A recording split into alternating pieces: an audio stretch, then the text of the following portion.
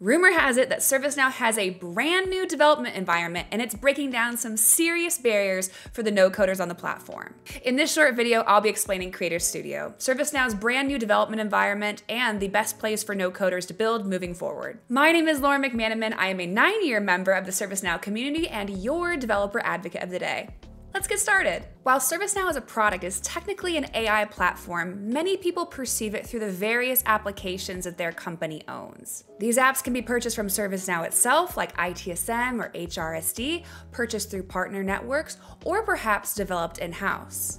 The very first on-platform development environment, aka the place where developers build these custom apps, was deployed on the platform in the Geneva release of 2015. But it really only catered to the pro coders of the world. A few years later, however, in the Quebec release of 2021, App Engine Studio made its debut, which was built intentionally with the low and no-code audience in mind. While App Engine Studio certainly helped bridge the gap, getting more coders on the platform than ever, we were really confident as a company that we could go further.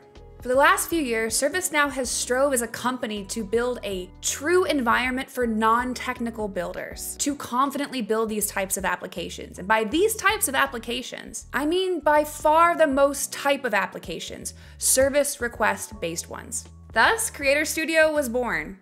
By narrowing our focus to the service request applications of the world, it allowed ServiceNow to create a much more guardrailed experience, hiding away even more complexity and allowing business people to truly build independently on their own. Now, I know that we've been talking about specifically the no-code audience, but this is a tremendous boon for the low and pro-code audiences as well. Service request style apps are extremely common and often the bulk of what makes up the backlog for these types of developers. Creator Studio therefore frees these people up substantially, either allowing them to bust out these type of service request apps extremely quickly, or delegating that work elsewhere entirely. Creating an app on Creator Studio is as simple as clicking a button, where the no-code developer can accurately describe the name of the intentional application as well as a description of what need it'll be serving. From here, they can utilize a whole repertoire of templates to jumpstart the creation of their app, which can be set up by your own pro code team with your company's best practices already in mind. After choosing exactly where in your corporate catalog that this new service can be accessed,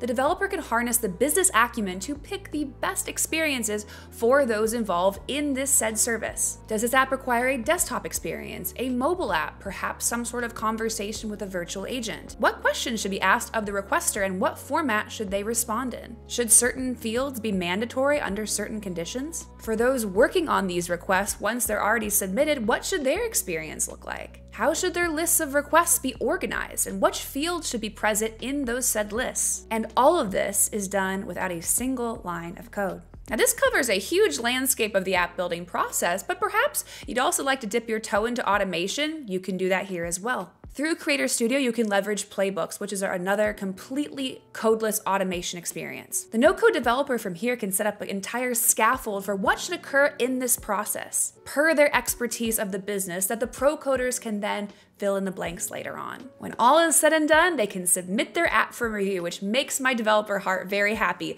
No one is excused from checks and balances, not even the low coders in the community. And know that this entire approval process can be fitted to your company's exact standards. Now, especially with the speed we went through this might seem like a very simple process, but a quick look under the hood in one of the other studios really reveals all the work that Creator Studio is performing behind the scenes. Oh, and did I forget to mention? Creator Studio is bi-directionally compatible with every other development experience on the platform, meaning your pro coders and no coders, and of course low coders, can constantly work together, and their progress can be accessed on both ends of the spectrum. Now, this all is just a taste test of what you can do on Creator Studio. If you'd like to learn more, I highly encourage you to check out developer.servicenow.com, where you can not only get a free instance of ServiceNow called a PDI or Personal Developer Instance with Creator Studio already loaded, but you can access documentation, labs, and guides to further your education. If you happen to be watching this video between September 9th and October 8th of 2024, be sure to check out my other video on #BuildWithCreatorStudio, a brand new challenge that our team is running with some very cool swag for the participants. Don't miss out on this amazing opportunity.